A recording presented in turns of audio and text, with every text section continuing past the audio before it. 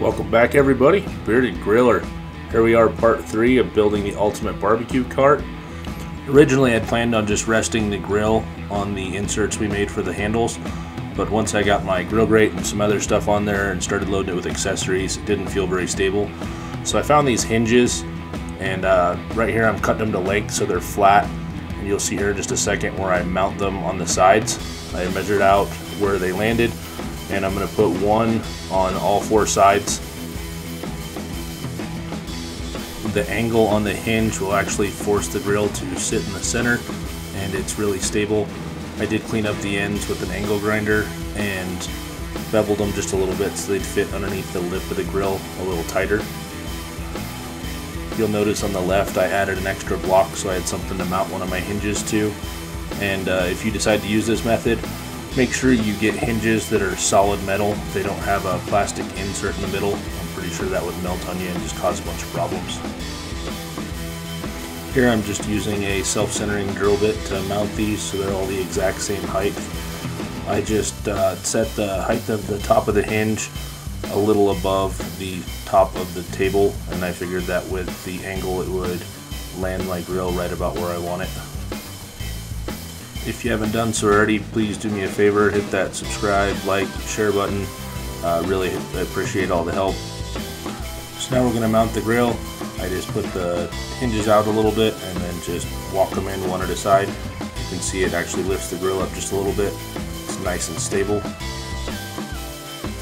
In my efforts to find a different way to mount the grill, I came across a company called Unknown Barbecue. They do make some mounts, they just wouldn't work for my application. But I did find this really handy hinge that they make. So I've got to notch the tabletop for it to fit on the bottom side here. So I've just got tape over everything, and I clocked the grill and the lid with the vent in the position that I wanted it.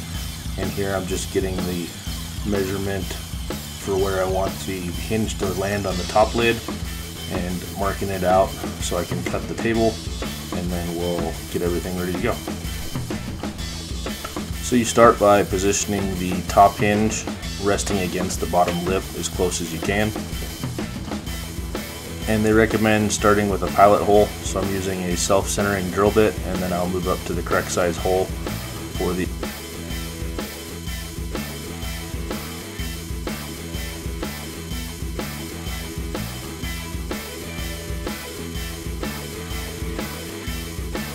So I believe used a 1/4 inch drill bit to round those out real quick, and then I pulled the tape off and mounted the top hinge, and now I'm attaching the bottom hinge and figuring out exactly where it lands, and I'm going to tape it in place, and then I will pilot drill those and drill those out so I can add those other bolts to secure the bottom. As you can see, my tape kept falling off, so once I got the top 2 pilot drilled, I went ahead and drilled those out and just slid the bolts through to hold the hinge in place. Clean, empty garbage can works great for holding your grill like this if you don't have the legs on it anymore, like I do. I really like this hinge. It seems super sturdy. It's made out of stainless steel. That detent pin slides in and out, so if you want to take the lid completely off, you can. And it has a locking position for the upward position as well. So here I was just double checking my measurement. I grabbed the right size hole saw for what I marked out. I'm going to go ahead and cut this out with the jigsaw after I get done drilling it out with the hole saw.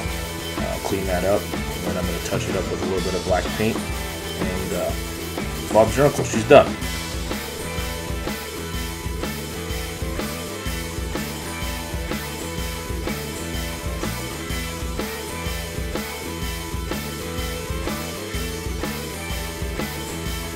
Looks like a nice perfect fit. Got plenty of clearance on all sides.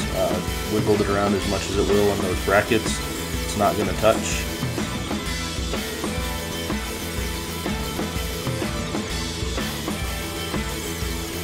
Slide the lid on top, line everything up, slip the pin in place. And it's just that easy. I really like this kit. Unknown Barbecue hit a home run with this one. Slides right up and locks right in. Feels really secure when it's in the upward position. That's it for this episode. Make sure you check back next week and see what we do as we finish up our ultimate barbecue cart.